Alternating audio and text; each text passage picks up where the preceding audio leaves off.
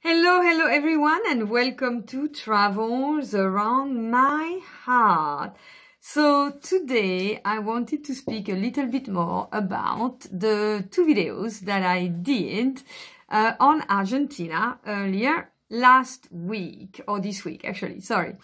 And I explained in that video that I went to Argentina because I wanted to reconnect with men.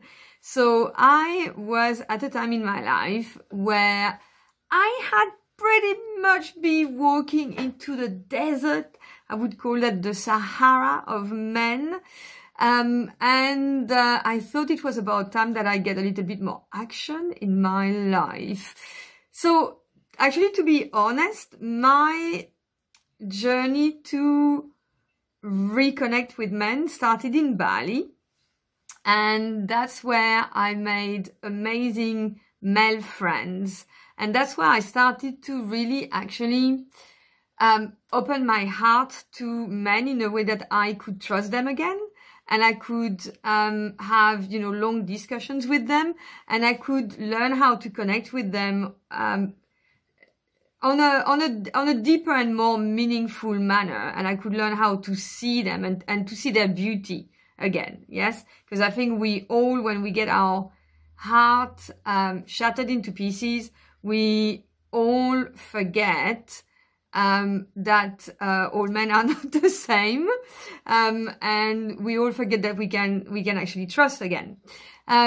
So Bali was incredibly important for that, because it is an island, with an energy that really helps you do that. Take the time to indulge into going on these journeys with men who know how to do that with women as well. Because there is a particular technique on how to do that beautifully, a technique that I learned and that I still use, every day of my life now. And so when I went to Argentina, it was actually really out of the blue, because I was in Peru, and something was starting to happen when I was in Peru, which is that I started to see that men were seeing me. Now, I'm small, and I don't know if you know about the Napoleon syndrome, but I have suffered of the Napoleon syndrome for a long time in my life.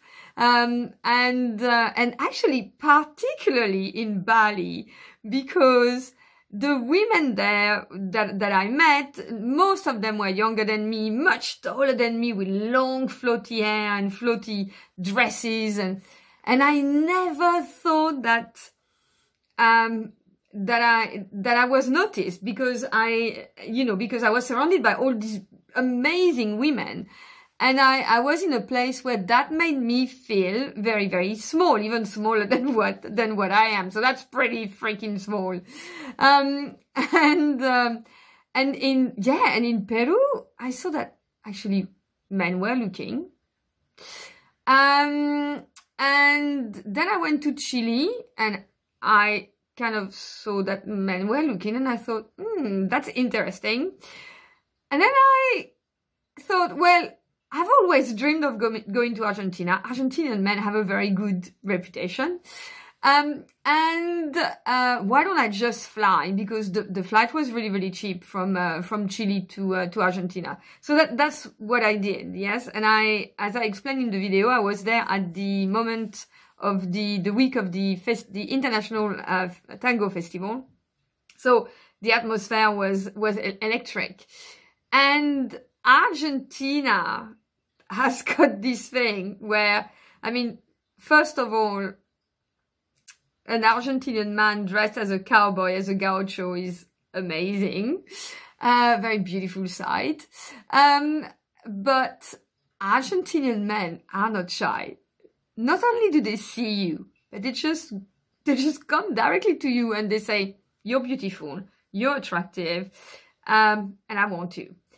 And I can tell you, even for someone like me who is, pretty cool and pretty open, I was kind of like, whoa, that's pretty full on. I'm not used to that kind of level of interest. So what is very funny is that I went to Argentina with a purpose, which was to open my body, if I can put it that way, after having opened my heart. But then, when I was meeting men who wanted that body, I felt a little bit like, whoa, this is too much, yes? Well, that lasted for about a week, and then I got really used to it very quickly, because I thought, hey, this is why you came, yes? So it's really funny how we want to do something, and then we resist that thing that we want, yes? So I was very conscious of what I was doing. So I thought, no, Carole, you're just going to do this. That's why you came. And also the fact that I was learning tango, as I explained in the video. Tango is really about letting go of control. So I really opened, I was going to say, I opened everything that I was to open. I'm going to regret this. And had an amazing, very short-lived adventure. And that did me the world, but the world of good. And yesterday I was, because, sorry, I have to celebrate, before I move on, I have to celebrate the mothers, the Argentinian mothers, because I don't know what they do with their sons, but they definitely raise them in a way to be so amazingly respectful of women. They cherish you. They throw compliments at you. They hear you. They feel you. They just make you feel like you are the most important thing. Okay, you might just be the most important thing for one day, but you are the most important thing. And whatever you say, it's an amazing feeling to have. When you know what it is, you just don't want to stop it afterwards and for the rest of your life. And I guess that's actually what I wanted to talk about, because yesterday I gave an interview to a travel podcaster. And when that's out, I'll put it on YouTube as well. And I was telling her about the fact that different countries have got different energies.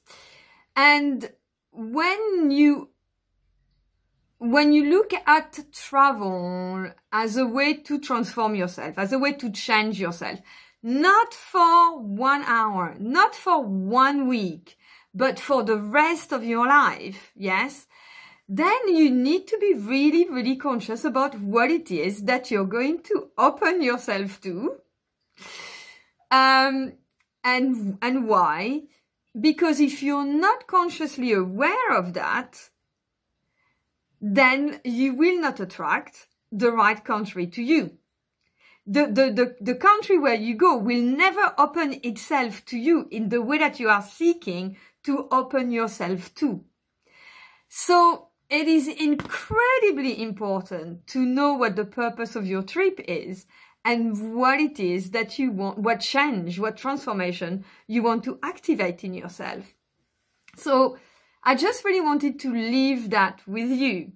And if you have, questions about that, if you don't actually know how you get to find out what it is that you need to open yourself to grow, and then where is it that you should actually go on holiday that matches that energy kind of work that you want to do on yourself, those changes, then please contact me, because I have masses of experience in that and I can definitely help you. So thank you very much for staying with me and being with Travels Around My Heart today. And please, please, please subscribe to my YouTube channel, because I have so many great adventures that are coming up and that I have already filmed in travels around my bedroom. And please share as well. I know I'm forgetting one little thing, but yeah, I can't think about it. So this is it. That's done. So What is it that you're going to open yourself to, and where will you go in order to do that next? And if you need help, I am here for you. Goodbye.